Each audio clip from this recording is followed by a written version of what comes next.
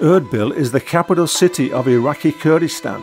The ethnically diverse population of about 1.6 million is made up of Kurds, Assyrians, Arabs, Armenians, Yazidis, Turkmens and others.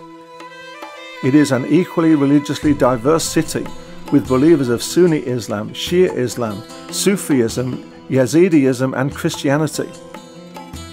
You can see a very conservative people in Erbil, but it is surprisingly very liberal as well compared with the rest of the Middle East.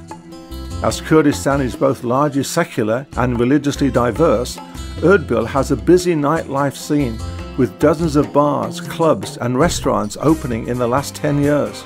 Many consider its busy nightlife scene to be rivaled only by that of Dubai and Beirut in the Middle East. Erbil is one of the oldest continuously inhabited areas in the world, with human settlement dated back to possibly 5000 BC. At the heart of the city is the ancient citadel, a UNESCO World Heritage Site. This longevity was made possible by the existence of abundant groundwater, which has sustained the population through its long history. As other cities of Kurdistan, Erbil has taken in many refugees, not just Syrians but Iraqis as well, with over 90% of the displaced in camps in and around the city. Many Christians coming from the Nineveh Plain and Mosul have been housed in the Christian part of Erbil, in a camp made up of containers.